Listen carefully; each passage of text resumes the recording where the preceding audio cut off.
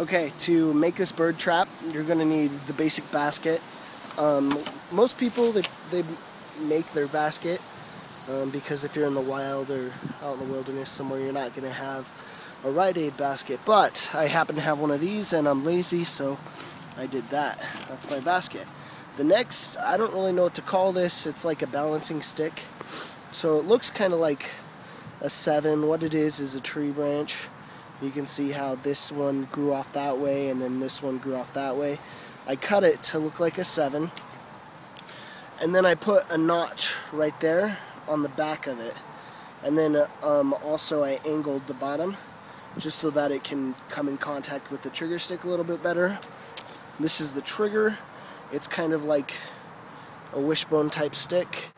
And all I did was angle the bottom a little bit so that it'll hold on the balance stick a little bit. And then also you need a post in the ground. You can either get a stick and just make it to where it's got a line at the top or notch both sides, or just do something like this, which is what I did. Now to set this trap, it's going to be a little bit difficult to do it with while I'm holding the camera, but let's see if I can get this to stand up. Okay, to set the trap, you just kind of put that on there, bounce the trap, the basket there, and then wedge the trigger stick in the back of the basket so that the weight of the basket is what keeps the balance stick.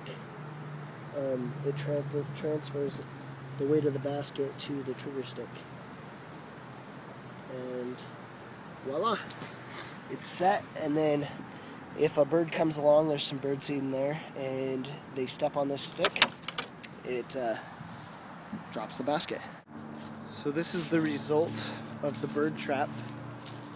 I got 2 of these little guys in here. Not really sure what they are, but they've been eating all my grass seeds. Drive me nuts. I'll probably just let them go though. I'm not gonna eat them or kill them or